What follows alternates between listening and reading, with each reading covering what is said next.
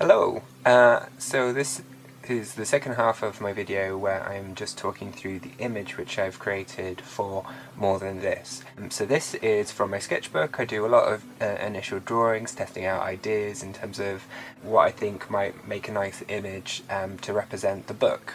So this is the moment that Seth is sat down by the sandbox and he's eating his spaghetti and he's feeling incredibly alone after exploring his local area, feeling it's really familiar but also completely weird and wrong because everything's rusty and torn down and old and he does not get why he's there and what's happening to him. After I've scanned it in, I do an initial editing. It wipes out any of the kind of dirt in the background and it creates a surface which I can edit into and colour in different ways. So this is the image which I've saved in Dropbox, and it means that you can print it off and you can colour it in, or you can do whatever you want with it and make your own artwork.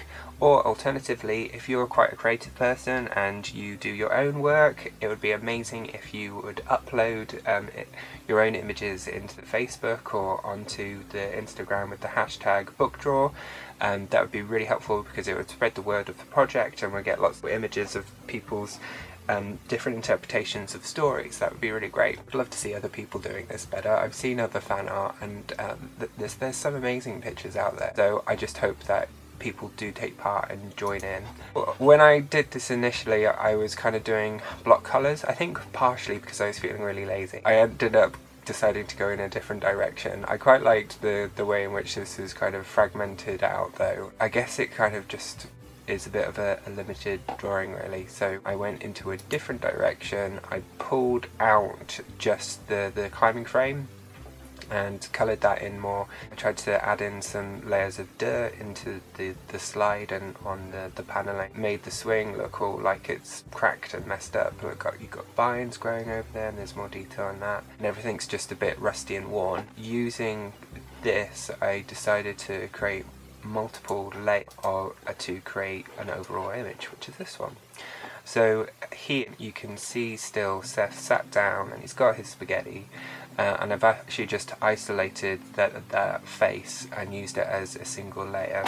So if I click here you can see that it actually moves, and I had kind of placed it in different areas, but because depending on where it goes meant that I was hiding other masking other elements which I didn't like. That's why he's here, and I quite like the way his eye follows the slide, and you've got the tear here. There's nothing too obtrusive and detracting from the rest of the image, so I thought that was okay.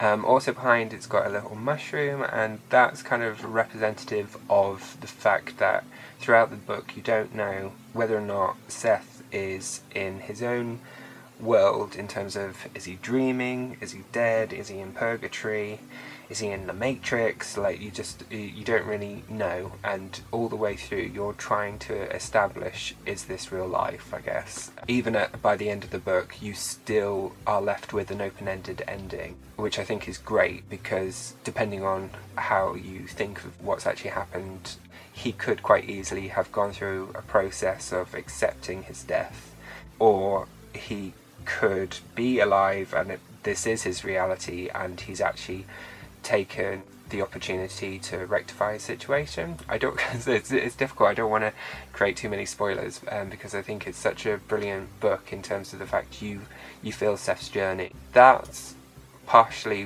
what this image is also about, is that feeling of being overwhelmed and lost, and that's why with the climbing frame I created shadows of the frame itself so that they become more menacing and more imposing on Seth, who is bigger than the like he's too big for the sandbox. He's an adult now, he shouldn't really be here. His time of playing around the playground is over. He should be out in the real world, but instead he's comes back to this place. He has this moment of vulnerability where he wants some security but it's taken away from him, and he only has a kind of a memory of what that place was for him, and that runs parallel in terms of with the actual story itself. And I just read this little bit from More Than This where it says, "All we're saying," his father says, talking loudly over them both, "is that you could have come to us, you could have come to us with anything."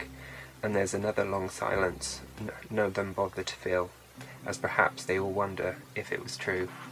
For me, that kind of represents the family relationship, in terms of Seth is looking for them to provide him more support, more safety and structure, and they're unable to give it to him for different reasons. And that's kind of reflective in the climbing frame part, in terms of it is a bit of a utopia for a child, where they can run around, they can play. If they scrape their knee, their parent will come over and look after them, and it's all okay. It's a bit of a safe haven, but here it's clearly not, and he is struggling with that, and he has to find his own way in the world. As an overarching element to the story, I think that's partly what the book is about. Seth learning about his own true identity and making his way. So just in terms of some of the textual bits I've added in, I tried to create areas of darkness and that feeling of anxiety and depression. I've also included peeling wood, painted wood, to add to the kind of paneling, and that's been stenciled around the actual shadows. I've created these drips as well, so that it gives that kind of grim vibe, and it's just layered on top of each other, so there's 19 layers in total, and that's created this final image. And I hope it inspires other people to make their own contributions and share them. So I include all the links below. Please contribute, it would be a great help in terms of spreading the word for the project. I hope you like these elements, and please give me any feedback. Please carry on watching these and be involved in it. Okay, catch you all later. Subscribe!